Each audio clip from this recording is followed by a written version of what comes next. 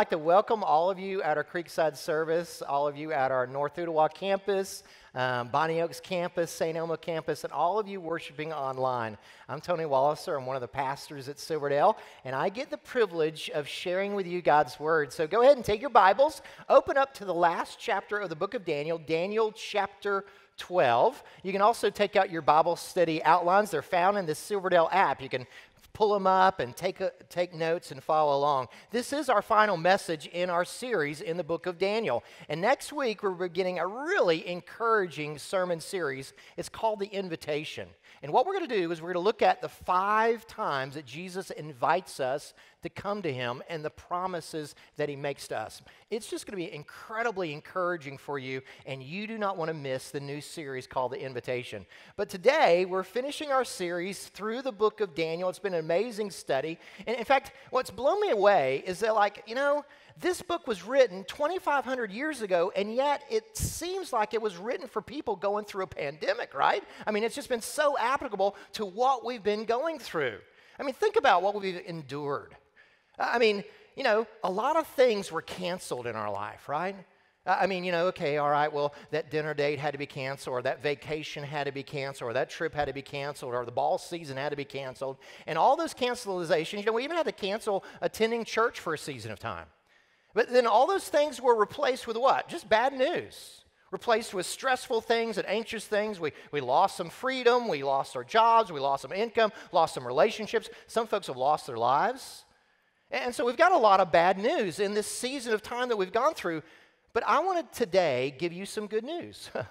Because the way that Daniel ends is really with a whole lot of bad news. Okay, golly, he's going to be talking about the end times and the tribulation, the Antichrist, and that's sort of what chapter 11, chapter 12 is a lot about. But in the midst of all this really bad news, God gives him 4 things that are incredibly encouraging. Because this is what I've discovered. There's a lot of times that we go through trials in life and we ask God the why question, why? And God often does not answer that question. In fact, that's sort of what Daniel does. In fact, look at Daniel chapter 12, beginning in verse 8. Daniel asks a question, okay? I heard, but I did not understand. So I asked, my Lord, what will the outcome of all this be? He, the angel, replied, go your way, Daniel, because the words are rolled up and sealed until the time of the end. So Daniel asks a question, and God says, you know what? I'm not going to give you that answer. And that's the way it many times is. There's a lot of times in our life that God doesn't give us the answer what we're looking for. God, if you could just tell me how this is going to end, if you just tell me how this is all going to work out, then I'd be okay. And God says, you know what, I'm not going to give you the answer to those questions, but what I am going to do is I'm going to give you these promises to hold on to. And so what God does is God will give you these promises, these principles that you can hold on to in the middle of difficult times, and they're going to give you hope. And so that's why I've entitled this final message as How Do You Stand to the End? These 4 promises will help you stand to the end no matter what we encounter in this life. This is important, so I want you to jot it down. The first promise is this, that God rescues those in distress. God promises to rescue those in distress. We go, hallelujah. Why? Because we live in a world of distress right now, and God promises to deliver us. Look at it. It's found in verse 1. At that time, Michael, the great prince who protects your people, will arise. You go, what's he talking about? He's talking about the end times. These are the final years of human history. It's the great tribulation. What's going to happen? There will be a time of distress, such as has not happened from the beginning of the nations until then. You think things are bad? The Bible predicts things are going to get worse before they get better, okay? A lot of bad news there. Here's the good news. Look at the rest of verse 1. But at that time, your people, everyone whose name is found written in the book, will be delivered. Hallelujah. That circle in your Bible, circle will be delivered. God's people will be delivered. If you're on Team Jesus, you're going to be victor. You go, Michael, the archangel, what is that all about? Well, Michael, the archangel, he is sort of the protector of God's people. And it's the same way. God protects his people. I shared this last week with you, that God assigns an angel to every child of God. For what? For protection. Now, ultimately, since this is dealing with the last days, what he's referring to here is the rapture. And we believe, based on the New Testament, that God in the end times, before he pours out his wrath on humanity, God raptures his people away, okay? Now, there's a lot of debate of when that happens, a pre-trib rapture, mid-trib rapture, post-trib, a lot of debate on that. But the problem, the reality is that God really does deliver his people. But it's not just in the end times. I believe that God rescues us all the time. In fact, read Psalm 91. In fact, Psalm 91, I pray Psalm 91 every week for myself, for my family, for our church. It's a psalm of deliverance. And so I believe that God delivers his people. And you go, in what way? Well, a number of ways. I mean, sometimes God delivers you around, right? You're looking forward, and then suddenly you got this trial coming your way, and you go, oh my goodness, this is going to devastate me. And then suddenly God, pushes you aside, and he goes right past you, and you go, oh, thank you, Jesus, right? Sometimes God delivers you around. Sometimes God delivers you through, right? That God's got to take you to the other side. I mean, just like you walk through the valley of the shadow of death, right? Jesus had to go through the cross. He wasn't, around it. And sometimes God will have to take us through the suffering, the difficult times in life. But here's the promise of God, that if God is going to take you through, he's going to be with you and he's going to sustain you. That even if you're walking through it, you are still going to be delivered from it, okay? And so that's the final way. Sometimes, around, sometimes through, but then sometimes God literally takes us away, delivers us from it. That's what the rapture is. Literally, boop, snatches us away. We're pulled away, okay? And so God does that, and that's what we think. Okay, that's what I want all the time.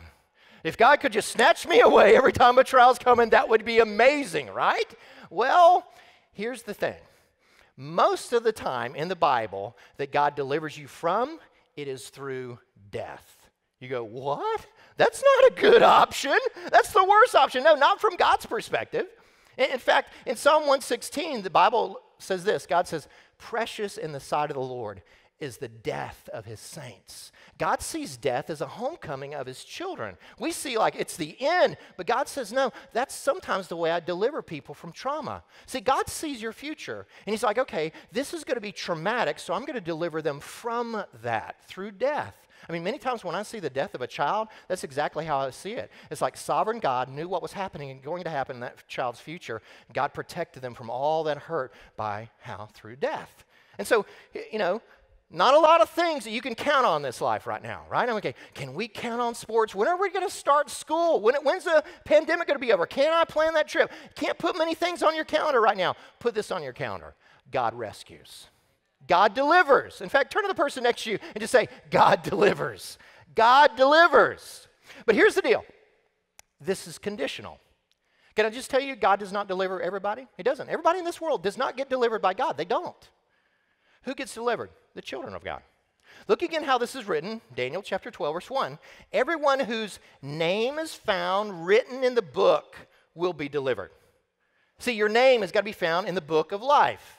I mean, just like you have a party and you got a guest of people that are invited to that party and you can't enter that party unless you're on the guest list, right?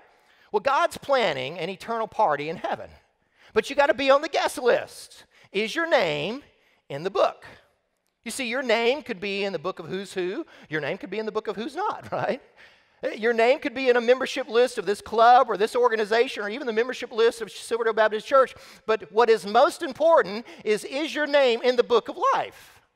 Jesus said this about it. In Luke 10, he says, do not rejoice in this, that spirits are subject to you, but rejoice that your names are recorded in the book in heaven. In the book of Revelation, at the very end, where we see a scene of those that are allowed into God's presence and in heaven. Look at how it's described in Revelation chapter 21, verse 27. Nothing impure will enter it, that's heaven, but only those whose names are written in the Lamb's book of life. Is your name in the book of life? Now you may go, well, how do you get your name written in the Lamb's book of life? Well, that little phrase there, the Lamb's book of life, is an important clue. You see, God Almighty, his Son is Jesus Christ. And God sent his Son, Jesus Christ, as the perfect, blameless Lamb. See, Jesus lived the perfect life that none of us could ever live. And then Jesus died the death that we all deserve to die. He died on the cross in our place for our sin, and to prove it, God raised him up again. And now the Bible says that whosoever will call on the name of the Lord, at the moment that you say, I surrender all to you, Jesus, I will follow you, Jesus, at that moment of surrender, the Bible says God forgives you, God adopts you as his child, and then God writes your name down in a book, and you are then invited into heaven. And so God gives a promise, hallelujah, in the difficulties, trials of life, God will deliver. But it's conditional, is your name in the book of life, right? But then there's a second promise that God gives Daniel during this time. Jot this on your outline. Number 2 is this: God resurrects the dead.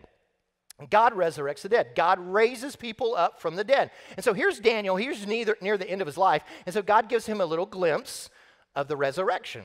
Check it out. Look what it says in Daniel chapter 12, verse 2. It says, multitudes will sleep in the dust of the earth, will awake. Some to everlasting life, others to shame and everlasting contempt. You go, what is that? That's the eternal state. Can I just tell you something? Everybody's going to live somewhere, okay? Right? I mean, everybody, we all die, and all of us are going to live eternally somewhere. The eternal state, heaven or hell. Jesus puts it like this. In John chapter 5, verse 28, Jesus says this: for an hour is coming when all who are in the tombs will hear his voice and come out. Those who have done good to the resurrection of life, and those who have done evil to the resurrection of judgment. See, this answers the question that everybody has. They're like, okay, what happens whenever we die? Well, historically, Christianity has answered it, just like Jesus did. Okay, there's this coming judgment, resurrection of life, resurrection of judgment. Okay, so which one are you in? But let me just share with you the alternatives. Okay, here are the false beliefs of what happens when you die. A popular belief in the world is this one. I've put it on your outline: atheistic materialism. Atheistic materialism, what is that? Well, that's basically, they believe that you have a body, but you don't have a soul, right? You're a physical being, but you're not a spiritual being. So therefore, when you die, that's it. You just become worm food, right? And so this life has absolutely no purpose to it. There is no hope on the other side of the grave. This is it, right? So let's just eat, drink, and party, because tomorrow we're going to die, right? And that's basically what they do. And that's how a lot of the world lives, just atheistic materialism. Obviously, the Bible contradicts that. Another false teaching is what's known as universalism. And universalism basically says, hey, you know what? You're a spiritual being, and so when you die, you're going to be in God's presence again forever and forever and forever. And basically, everybody's going to get in. Unless you're just a really evil person like Hitler, basically everybody's going to heaven. In fact, you can see this many times at funerals, right? I mean, pastors were notorious for preaching bad people into heaven, right? And so, you hear that and you go, wow, if Uncle John's going in, man, and we guess we're all getting in, right? Because we say, well, they're in a better place now. They're in a better place.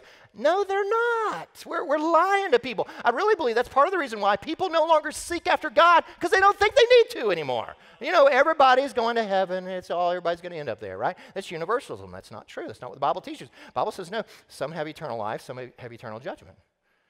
Another false belief is what's known as reincarnation, and that's what the Eastern religions believe. They believe that, okay, when you die, you reincarnate in another shape, another form, and basically in your new life, you're paying for the karma of your last life, and you'll continue in that cycle over and over, thousands of lifetimes, until you eventually, hopefully, will reach nirvana. But the Bible says that's not true either. The Bible says it's appointed for you to die once, and then after that comes the judgment. So we're all going to spend eternity somewhere, right? Heaven or hell. Now, the Bible in the book of Revelation describes hell as the second death. Did you know that there's 2 deaths? There's the first death, which is physical death that we will all experience. We're all going to die one day, right? But then there's the second death. What's that? That's eternal spiritual death in a place called hell. But just like there's 2 deaths, there's also 2 births. We're all born physically, right? But Jesus says that you can be born again spiritually. That at the moment that you surrender to Jesus Christ, Spirit of God comes to live inside of you. He changes you from the inside out. You have a new spirit in Jesus Christ. And then what happens? Well, good news. If you've been born twice, you only die once. Right? Think of it. We're all going to die once. If you've been born once, you die twice. If you've been born twice, you only face the first death. You do not face the second death, which is eternal destruction. And so my question is, have you been born again? See, the worst thing is not dying. The worst thing is dying without Jesus Christ. And so here is the angel encouraging Daniel in the midst of a terrible situation. Hey, let me encourage you. Guess what? God's going to rescue his children. And secondly, there's a resurrection of the dead. But there's a third thing that should encourage us, and it's this. Jot this down. God controls the future. God controls the future. Now, this has been a continuous theme throughout the book of Daniel. Early on, Daniel said, God is the one who raises up kings and puts down kingdoms, right? And God's in control of who wins the election this November. God's in control of that. And then throughout the book of Daniel, we've seen these prophecies. And what is that? That's predictions of the future. So what does that mean? God knows the future? Yes, of course he does. And we've seen that over and over again. In fact, in the last chapter, we didn't study it, but there's 135 details and predictions in chapter 11. Most of them already come true. See, I challenge you.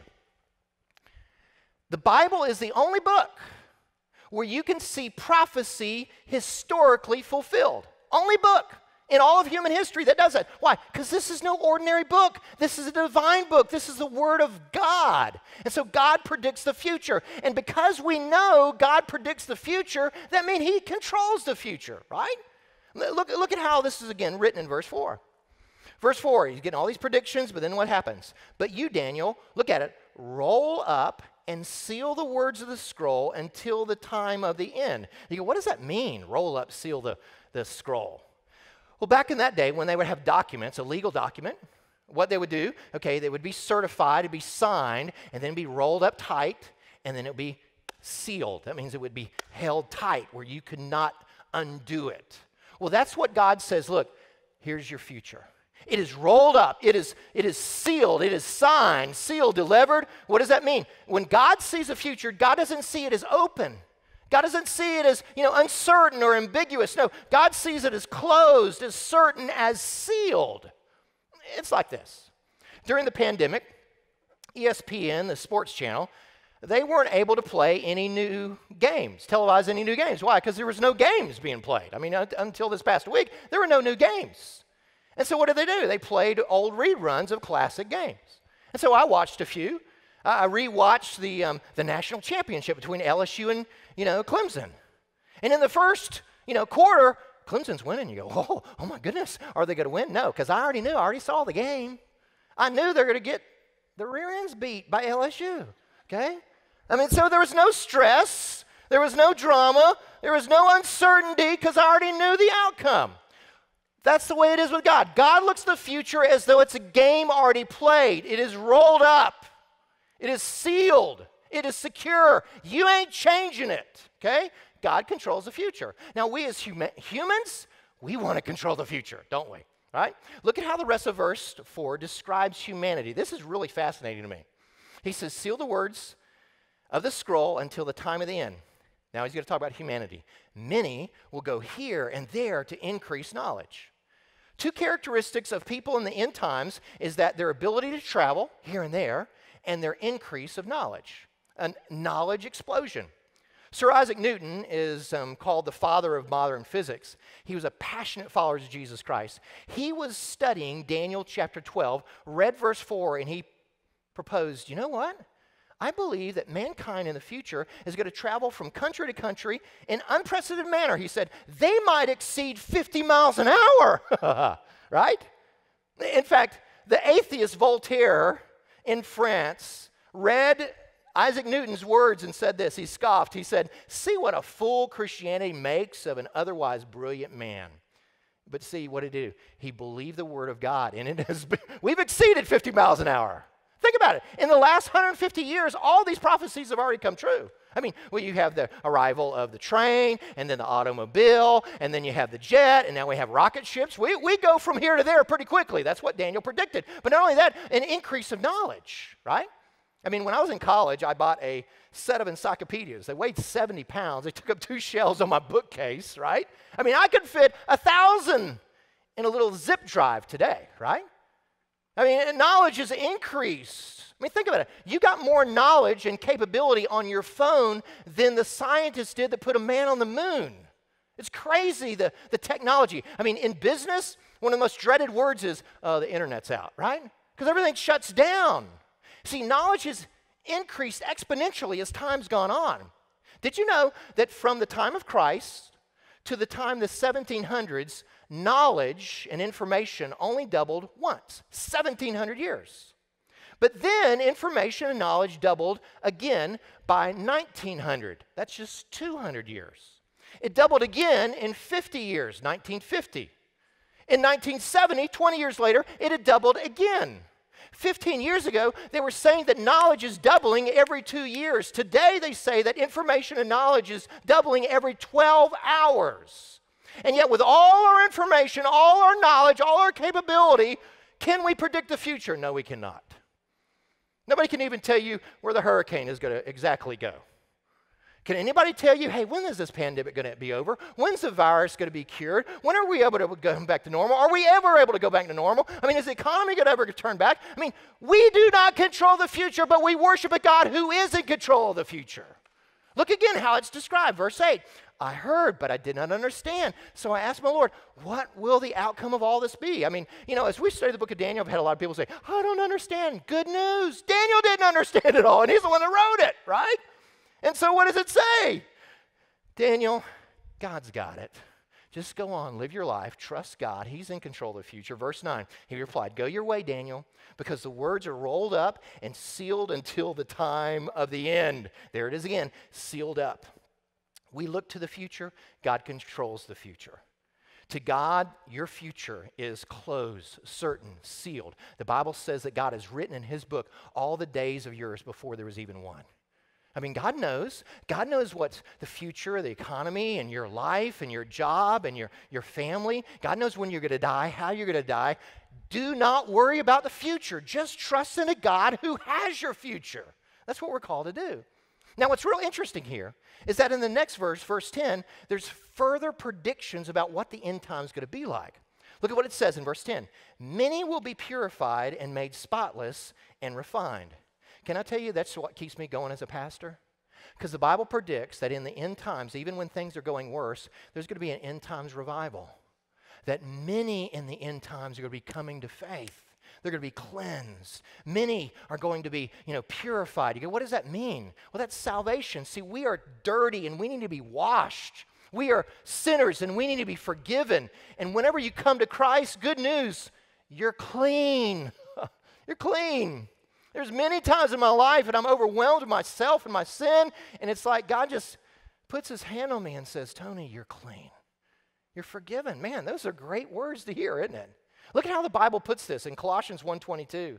But now he, that's Christ, has reconciled you by Christ's physical body through death to present you. Look at it. Look at how you're described. Holy, unblemished, and blameless in his presence. You go, me? Yes, you, because you are clean by the blood of Jesus Christ.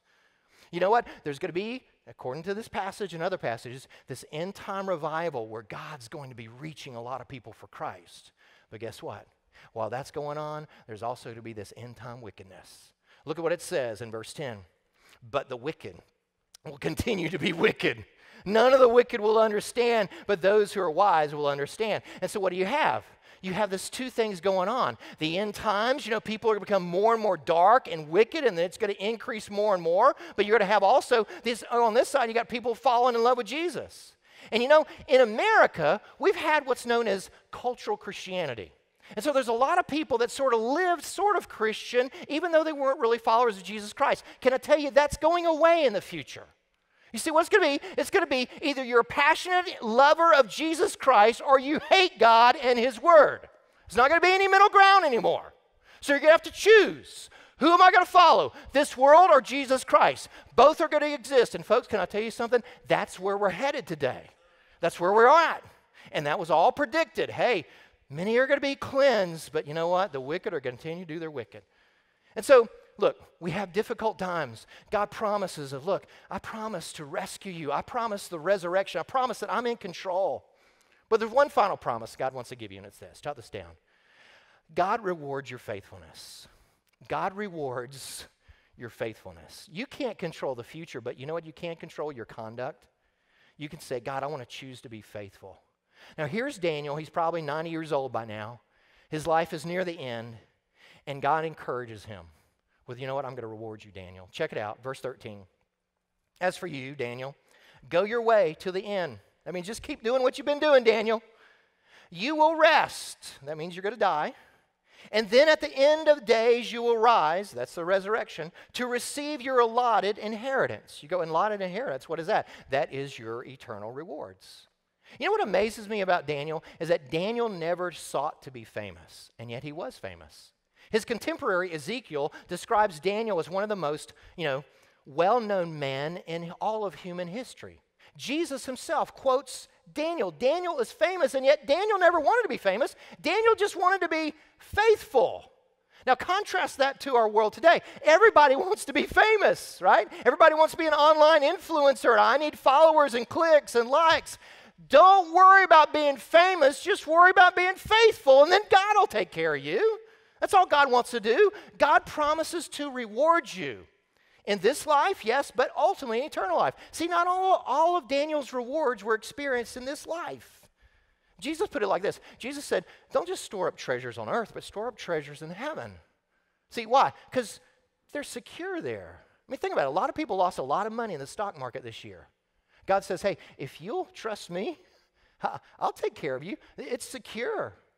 Did you know that God rewards us for every act of faithfulness? Jesus said, you give a cup of water in Jesus' name. There's an eternal reward for that. Think of that. That's amazing. So what is it? God sees you. God sees you. Every time you say no to the flesh and yes to the Spirit, God says, there's a reward for that. Every time that you give to the kingdom cause of God, there's a reward for that. Every time that you share your faith, there's a reward for that. Every time you die to yourself and you love your spouse and you love your children or love your neighbor, there's a reward for that. God sees every act of faithfulness in your life, and God rewards you for it. You will be rewarded. Man, that's good news. Let me show you what the New Testament says about this. In the New Testament, the Apostle Paul writes about the day that we stand before Christ. It's the judgment seat of Christ, and it's not the judgment of whether you're going to heaven or hell. It's the judgment of how many rewards we will get in heaven. Notice how the Apostle Paul describes this in 1 Corinthians 3. Verse 13, he says this, each one's work will become manifest, for the day of judgment will disclose it, because it will be revealed by fire, and the fire will test what sort of work each one has done. If the work that anyone has built on the foundation, which is Christ, survives, he will receive what? A reward. God promises to reward you. God sees you. God sees your life. God sees you when nobody else is faithful and you are faithful. God says, I see you and I will reward you. God will reward you. Now look, I know we're in a hard season in life. The Bible says it's going to get harder. But God promises that no matter what trials are coming in life, He may not answer your questions why or what, but He will say this. This is what you got to hang on to. Remember, here's the promise. God says, I will rescue you. Trust me. There is a resurrection from the dead. And not only that, I'm in control of your future. But finally, I see you in all your struggles, and I do reward your faithfulness. And if you will hang on to those 4 truths that was given to Daniel here, you can stand until the end. Amen.